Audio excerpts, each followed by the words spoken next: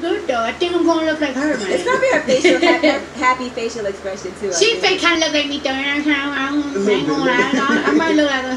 Now let's talk about that record that's soon to be #1, Bodak Yellow. That was a record off Gangsta Bitch Music, right? Volume 2. No. It wasn't on Gangsta Bitch Music. It wasn't. So where was it? A single. Oh, okay. No, I thought it was on the mixtape. The album comes out next month, right? Yeah. I wanted to drop next month. And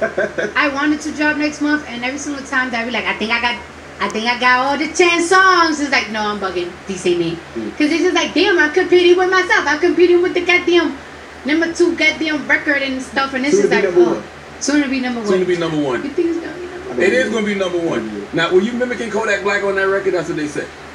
Like you was mimicking his rhyme style, sort of.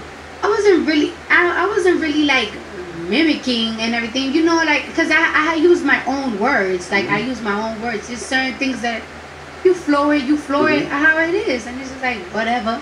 Why did you call it Bodak? Because it kind of like flow like his, so it's just like, why not Bodak? And you want to know something? But you know Kodak spelled with a K though, Cardi, not a C. But I'm B Lizzy. And you know what I'm about to put my own twist on it, so it's just like, why not? True. You like the record? Now, do you feel competitive because your boyfriend Offset is in the Migos? He's here now, and obviously y'all both will be at the BET Hip Hop Awards. Are you like, okay, I got nominated for this? What if y'all are in the same category? I think he would want the next, you know? Over him. Yeah.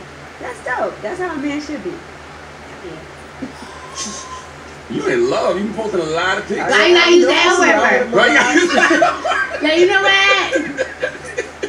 Things was going cute to you, you know what I mean? The last time she was all over the place with love.